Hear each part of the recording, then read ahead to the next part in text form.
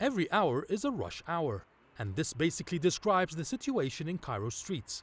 According to Egypt's official statistics agency, CapMass, Cairo is ranked the 4th worst city worldwide in terms of traffic congestion. There are over 5 million vehicles in Cairo, which means there are more than 15 million trips daily. Another problem is that most people driving here do not abide by driving rules and regulations because the traffic laws are not well implemented. Marwan works 12 hours a day at Uber to increase his revenue. He tells me the jammed streets affect his daily income as a driver. Any trip that usually takes half an hour, for example, I do it in an hour because of traffic. This means less trips a day, so less income. Traffic makes you arrive late to the client, which is not good for your performance report and bonuses. He is longing for a solution to this issue. They must construct new roads. This is the only way to be able to accustom all these cars.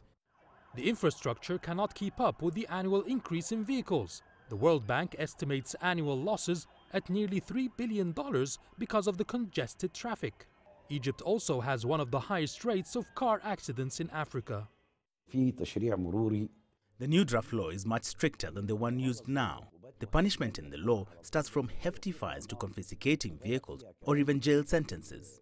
Implementing the new law will be much more effective through the latest technological equipment being installed. Meanwhile, there are projects underway to update public transportation with new electric trains, buses, underground metro, and new highways being built around the country. Traffic jams are caused by overpopulation.